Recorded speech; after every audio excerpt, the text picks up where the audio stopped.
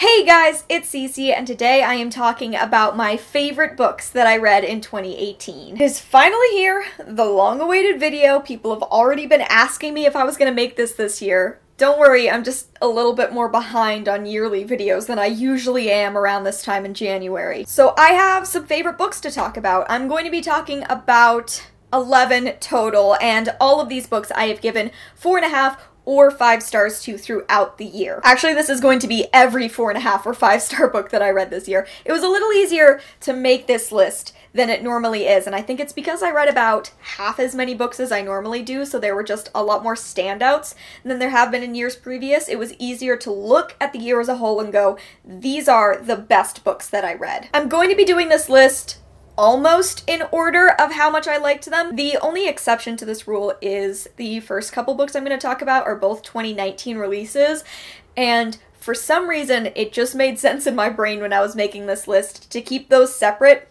from the other books. I don't know why, it just felt like books that I read before their release, it always feels a little weird to me to include those in a list of books that have already been released. I don't know if that's just a me thing, but I wanted to keep the 2019 books separate so I could still talk about how much I liked them, but they aren't part of my main list where I'm counting up to my absolute most favorite book of the year. If that makes sense to you, it made sense to me when I made this list, so. And I've actually already filmed this video once and hated how it turned out, so cross your fingers for me that this is the one that goes well. I would say that a vast majority of these books are queer. In fact, I think only 2 of them don't explicitly feature an absolute queer main character, which is about, you know, standard for me. But with all that out of the way, let's talk about my top 11 books that I read in 2018. Oh, and if you guys have guesses as to which books are going to be on this list, you should pause the video and go guess down below and then come back and see if you were right. I know at least one book was incredibly obvious from the thumbnail, but I want to see how many others you can predict. 11 books, go guess. Okay, let's start with the 2 2019 releases. So the first 2019 release that I want to talk about is The Poison Within by Rachel Marie Pearcy. This book is actually already out. It came out very first thing in January. You can already go and buy yourself a copy. And this is a favorite for a lot of reasons. There are a lot of layers to what made me love this book. So first things first, let me tell you what it's about. This is a redemption storyline about an evil queen. So there's this queen that is running from her kingdom. She has a really terrible reputation as being the Black Queen, like she's done all these horrible things, and she ends up running to this forest called the Ashen Forest in order to escape an assassin that's been sent after her. At the Ashen Forest, she is given refuge, and she also happens to meet the princess of this land, and the two of them start to possibly fall for each other while Raya is struggling against those feelings while she wants to eventually leave and regain her kingdom, but now she's starting to find roots in this new place. So this book has a lot of things going for it in terms of things that make up my favorite books. It is a queer romance, it is fantasy, it's very fairy tale-esque, but also I was an editor for this book, and this is the first book that I've edited in full that has since been released into the world, and so, like, it's also a favorite just for me personally. I think it's gorgeously written and wonderful, but also, like, this was kind of a big thing for me because I've wanted to be an editor my entire life, basically, and it was really cool to actually be part of doing the thing I have wanted to do. There are other things that I think stand out about this book. I love Rachel's first book, Axiom, but the entire time reading The Poison Within, even when I was just doing edits of it, I was thinking on every single page how much stronger Rachel's writing has gotten with this book. Her descriptions are gorgeous, but ultimately it's these characters that I really fell in love with. I love redemption storylines. I love the way that the backstory of Raya is fit in with sort of her trying to move forward. I also love stories where friendships, relationships, love is something that helps a person to change the world around them. It's a theme that comes up fairly often in books, but it's a favorite of mine, so I love it every time that I read it. So yeah, I just loved every single part of this book, and I hope that you pick it up now that it's available. The other 2019 release I want to talk about is I Wish You All the Best by Mason Deaver. So this, unlike The Poison Within, is not out yet. It doesn't come out until May, but I think a lot of people are excited for it, and it's for good reason. So this book is about Ben DeBacker, who comes out to their parents as non-binary, and in response their parents kick them out. And Ben is forced to contact estranged sister Hannah, and they move in with Hannah and her husband. So it's like a rough start, but then it's also about Ben starting a new school, meeting new people, making friends with a boy named Nathan who they really like. And like that's one of the things I wanted to talk about with this book, is that it covers incredibly difficult topics. It starts on such a difficult point, but this is ultimately a book about acceptance and love. I think that that is a really meaningful statement to make, considering that this is an Own Voices story. Mason, the author, is also non-binary, and so this book is being published by Scholastic. It's being published by a big name publisher, and it's difficult and it deals with difficult queer topics, but it is ultimately full of joy and full of trying to find acceptance. It made me cry so many different times, but it's also about Ben finding their way in so many different ways and through the help of so many different people. This is also a wonderful romance. There are a few books that I'm talking about in this video that are romantic, but they're a little bit few and far between. Like, that's rarely my focus when I'm reading, and that's rarely the type of story that stands out as a favorite of the year, but that is part of what made this book so lovely, is the growing relationship between Ben and Nathan. This book just felt like a striking debut, something that so many people are going to be talking about and reading and loving, and I'm so grateful that I got the chance to read it in 2018, so I had to talk about it as a fave of that year, even though it's going to be a couple of months before everyone else can read it. Alright, from this point forward, these books are going to be ranked, so I am working up to my absolute favorite book of the year. So next I want to talk about I Was Born for This by Alice Oseman. I think it's fairly safe to say Alice Oseman became a new favorite author, like, of all time in 2018. There were just so many words that I read by her that hit me in my heart. So I think it's obvious I was going to talk about at least this book. This book is about two people. It's got two points of view. The first is Angel, who is this girl that is obsessed with a band called The Ark, and everything about being in the fandom for this band has really shaped what her life looks like right now. It is how she got her closest friend, who is a person that she knows only online, and it's gotten to this point where being a fan of The Ark is kind of the only thing that's getting her up in the morning. The other point of view is from a character named Jimmy, and he is the frontman for The Ark, and he is feeling more and more like he doesn't understand why he's doing this anymore. He's anxious all the time, he is deeply depressed, and he's feeling more and more closed in by the life that the band is kind of defining for him. So I loved this book for its celebration of fandom. I think that it does a really excellent job of explaining that fandom is not just screaming girls. It can be, and that's not a bad thing, but it's a way of explaining that passion, that love for a thing is important and valid, and it's really ridiculous that we invalidate women who are passionate, because that is primarily what fandom is made up of. So I appreciate, like, the deep description of how that love is what is important, and how it's often so much deeper than you think, fandom. How passion for a person doesn't necessarily mean you think that you know them, but what that thing represents to you can be essential. And it's important to understand that when people are passionate. The other thing that I love about this is Angel and Jimmy and their separate anxiety and depression issues that they're dealing with, where Angel doesn't really know what she's going to do with her life, and Jimmy is feeling really trapped. By the way, I forgot to even mention this. This features a hijabi main character as well as a biracial trans guy main character, so also important to know. I think Alice Oseman captures characters who feel deeply and who feel afraid, and it is a feeling that I really relate to, which is why I think I loved both Alice Oseman books that I read this year.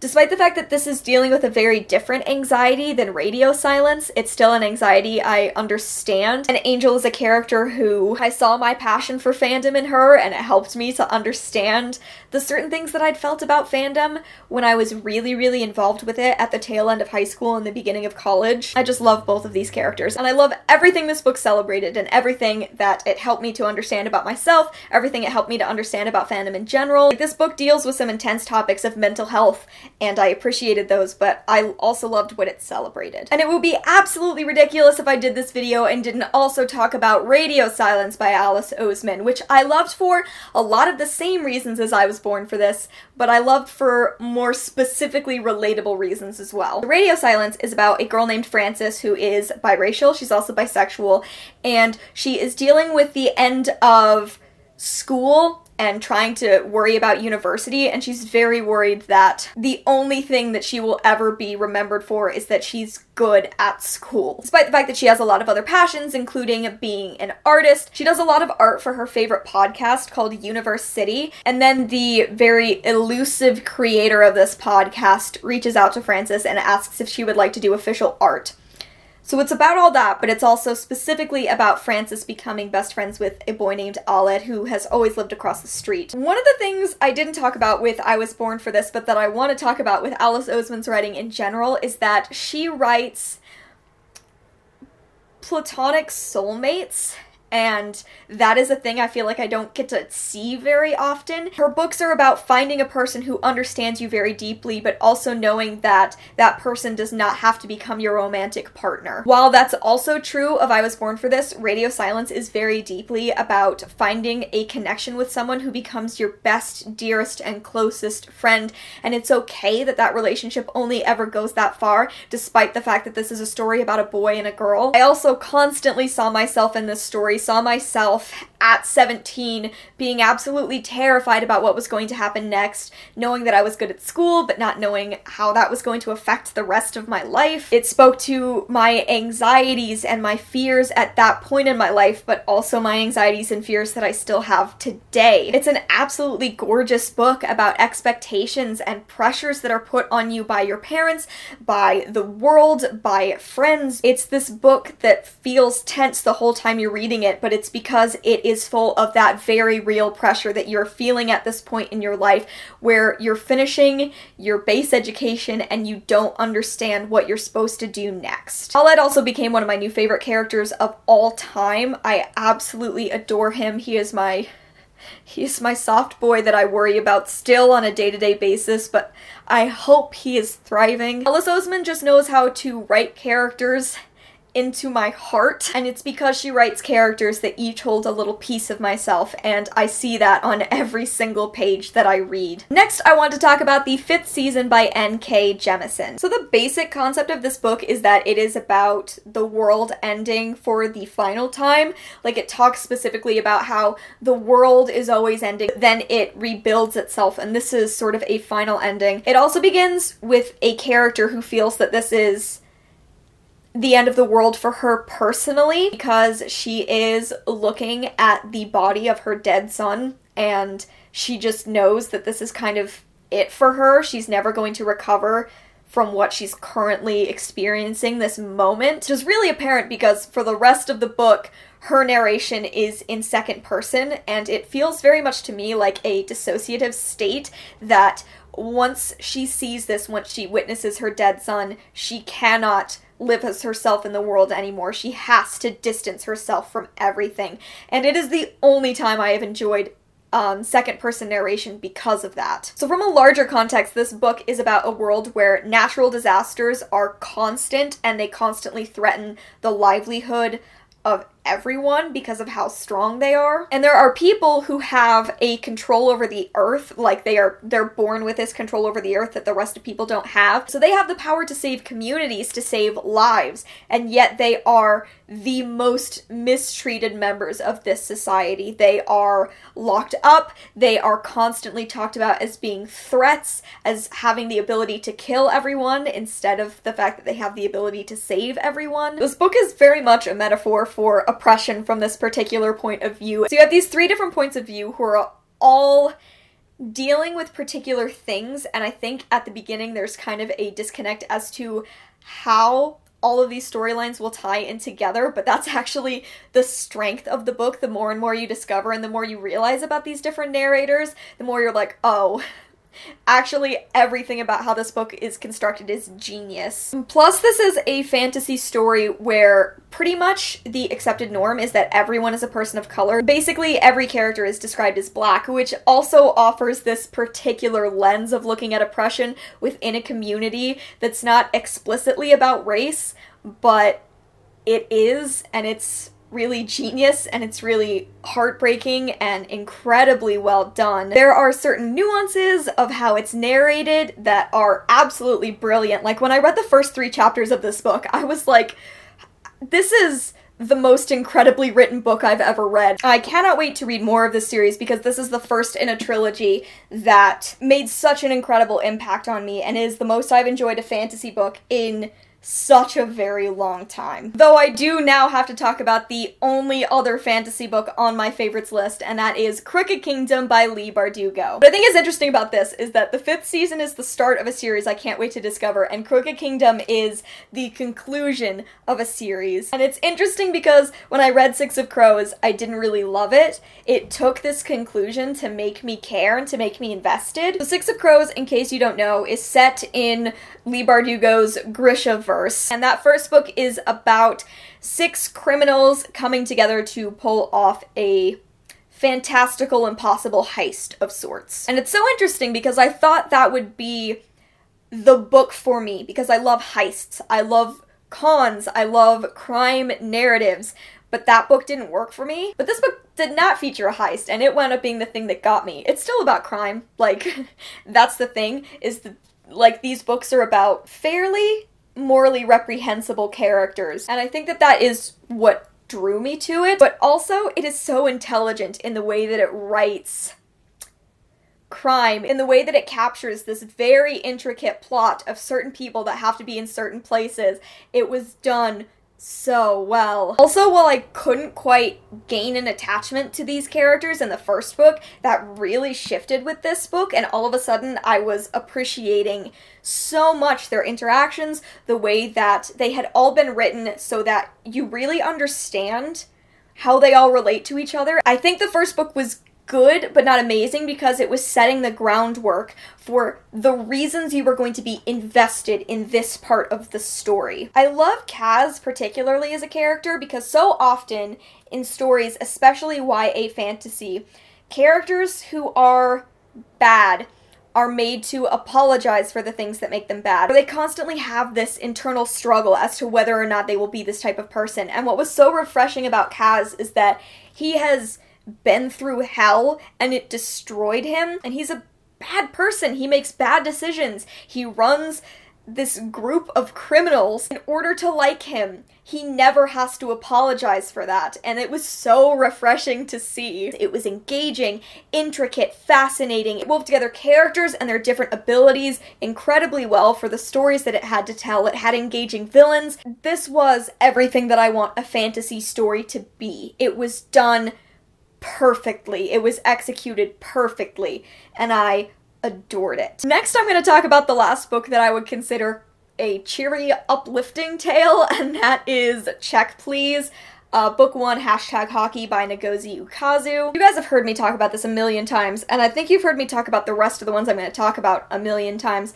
It's almost unfair for me to put this on this list because I've been reading Check Please since I was in college, and I've read this part of the story multiple times before 2018, but it's never been able to be on a favorites list because it's never been a published book. So this is its chance. It is making up for the years that it didn't get to be on my list. So this graphic novel is about a character named Eric Biddle, or Biddy. He is a southern sweetheart. He loves to bake. He's a former junior figure skater. He's also a vlogger, and this year he is starting his freshman year at Samwell University, where he is joining the Samwell men's hockey team. He's also gay and hasn't told any of his teammates or his parents, and he's also slowly developing a crush on a current team member of the hockey team. The main reason that I love this story is because it is an unapologetically wholesome story about a gay main character. It's a little more rare for that to happen, but while Biddy has struggles,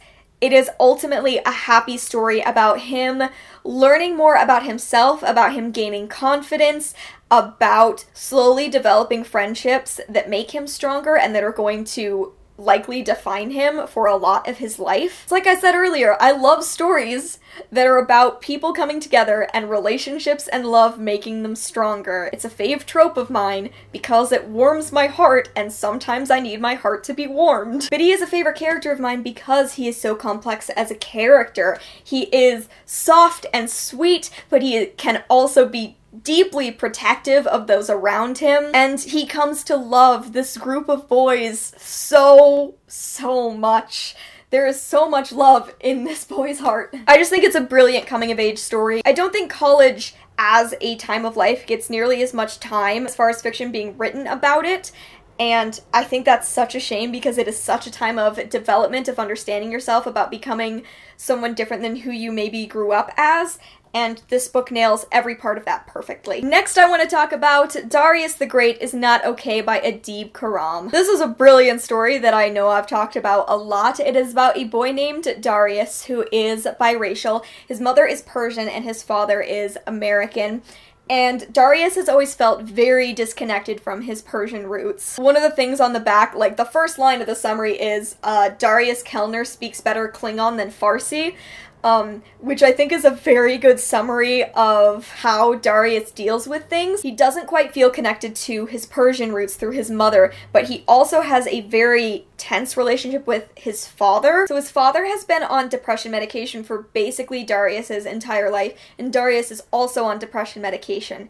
But instead of this bringing them together, it actually forces a really big gap between the two of them where they just don't understand each other, and the only thing that they really share is that they both love Star Trek: The Next Generation, which they watch together, and Darius explains so many of his feelings and understandings about the world around him through his love of Star Trek. But with all of his disconnect to his Persian heritage, his grandfather, who he's never met, becomes very ill, and so Darius and his entire family, they fly to Iran, and Darius is forced into this world and this family that he doesn't understand, and he's also slowly becoming friends with a boy down the road. I feel like all of that should already explain why you should read this book, but it's one of the best books I've ever read in terms of addressing mental health and in terms of addressing incredibly complex familial relationships really well. Darius is depressed, and many members of his family do not understand that, and that is a real difficulty that he has to face. He is being pushed more and more by his father to be a certain version of himself that he doesn't want to be. This is ultimately about Darius really examining his heritage in ways that he never has before, and slowly learning to connect to this part of himself that he has never understood, and hopefully using that connection to explain why he feels the way he does about his father and why his father feels the way he does about Darius. It has one of the most gorgeous sibling relationships of all time. It is actually the thing that first made me cry. I started crying first time 27 pages in and sobbed for the rest of this book. And the first time it makes me cry is specifically because of Darius's relationship with his younger sister, which I saw a lot of myself in. I also saw so much of myself in Darius's struggle with mental health, and I've talked about before that this is one of the books that pushed me to see someone and to start taking medication for my own depression. I don't know how to talk about how much I loved this book because there were so many points that I started crying and I couldn't even explain why. I recently saw a tweet that was about it said which book saved you, not just a book you loved, but a book that came to you in such an important moment that it saved you. And to me, this is that book. I'm never going to be able to fully talk about my feelings on this story because it means too damn much to me. It's going to take me rereading it so many more times before I am ever able to talk about everything that made this book special and everything that made this book perfect. Alright, we are in our top 3 now. My third favorite book of 2018 was Homegoing by Yaa Gyasi. I am so very behind on this book. This was on everybody's favorite book of the year list like a year ago, so I'm really behind on this one, but It was on all of those favorite lists for a reason. So this book begins in Ghana in the 18th century, and it follows two half-sisters. One marries a white Englishman and is moved to Cape Cod Castle, where she lives out her life in comfort. The other half-sister is sold into slavery and winds up living in the dungeons of that exact same castle. And then every other story of this book follows a descendant of one of these two sisters through hundreds of years of time, through so many generations, as you just come to understand the different lives that this same family line has led. What I think is so incredibly masterful about Homegoing is the fact that you get each character for one chapter of time, and that is it. And yet, I loved every single one of them. I felt for every single one of them and the different things that they were going through. I was sad to say goodbye at the end of every chapter, but so excited to meet someone new that I knew I was going to care about. This book is about inherited pain, and that makes it difficult to read, but so worth it. And I think that that theme is part of why, when I read the last chapter, I sobbed for about every single page of that final chapter. It broke me. It came together in such a way that I didn't know how to even deal with what I was feeling anymore. I had come to love every single character, and I was so sad to say goodbye to this story, but so hopeful that maybe this generational pain could be mended in even the smallest of ways. This is a book that opened my eyes to the fact that I might want to read so many more books like it. Part of loving this book, part of falling for every chapter of this book, was discovering that I wanted to open the horizons of my reading so much farther. My second favorite book that I read in 2018 is Piecing Me Together by Renee Watson. Piecing Me Together is about a girl named Jade who lives in a very poor neighborhood, and she knows that if she ever wants to succeed, she's going to have to get out of this neighborhood. So she gets a scholarship at this school, and she's trying to make her way there while still feeling like everyone treats her as lesser. And then she's eventually forced to become a part of this mentorship program, Woman to Woman, where she is paired up with an older student who also attended this school. So that is sort of the base description of this book, but I think what is ultimately a better description of this book is that it is about Jade being told that everything about herself is something that has to be fixed if she wants to be accepted by anyone, by the world around her, by the school that she attends. She is told over and over again that she is too poor, too black, too fat to be accepted by the world, and she is so deeply enraged by that concept. This book is also about privilege within certain communities. The mentor that Jade is paired with is another black girl who she thinks that she's going to have a connection with because Jade is one of the few black students at her school. So she feels that this girl is going to understand her struggle as another black student at a primarily white school. But instead, this girl comes from a life of extreme privilege, and Jade is really frustrated by that. This is another one of those books that I sobbed all the way through. I read this book originally from the library and then immediately went out and bought my own copy so that I can reread it and write all over it. There is a bit at the end, it's the second to last chapter, and it is a poem. And I don't read poetry that often. Poetry isn't really my thing, but reading this poem hit me in my gut, and I sobbed reading it. I feel like sobbing is a theme for all of these books. This is a necessary story that I want everyone to read. I want people to have to read it in school. I want it to become a new classic because Jade is so angry, and every bit of that rage is so justified. I fell for every character. I fell for every page. It is a gorgeous story that I think everyone should read. Okay, it's time! It is finally time to talk about my absolute favorite book that I read in 2018. I feel like all of you can guess it. Have you guessed? I feel like you all know. My favorite book that I read in 2018 was The Seven Husbands of Evelyn Hugo by Taylor Jenkins Reid. So I talk a ton about what made me love this book in another video that I did at the end of December. It is called What My Favorite Books Have in Common. If you want to hear some really deep thoughts about what this book does particularly well from a feminist standpoint, you should go and watch that video. I talk about this and 3 of my other favorite books of all time. So this book is basically about Evelyn Hugo, who is this reclusive woman who was a famous actress at the golden age of Hollywood, but she has never really talked publicly about her life. And then she invites a relatively unknown journalist to her home, Monique Grant, and she tells Monique that she is going to tell her entire life story, and Monique is going to write the book about it. Evelyn has this past, this thing that is known about her, and that is that she had 7 husbands.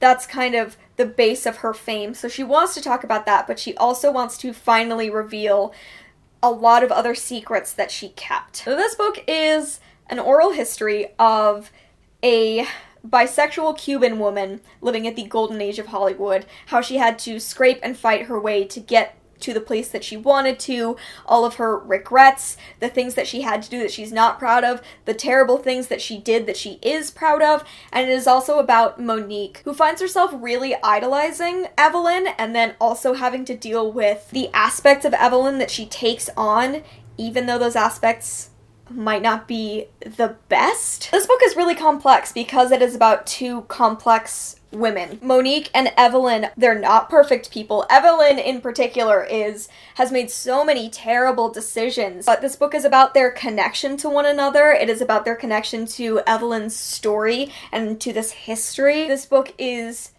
beautiful, but it's also incredibly heartbreaking. I feel like once I started crying about halfway through, it was just like on and off for the rest of the book. It's a romance, it's a history, it is an understanding of the sacrifices women have had to make, particularly queer women and women of color through the 20th century. It's just a gorgeous story, and I think that this has been on so many people's favorite lists for a reason. It's perfectly written. It hits every point, and even though it constantly broke my heart, it also kind of found its way into my heart, and it's gonna live there for good because it was gorgeous. Okay guys, that is it. Those are my top 11 favorite books that I read in 2018. How many did you guess correctly at the beginning of this video? Let me know in your comments down below. What were some of your favorite books that you read in 2018? I would love to hear, love to add some new books to my TBR. Thank you so much for watching. I hope you enjoyed, and I will see you in another video very soon.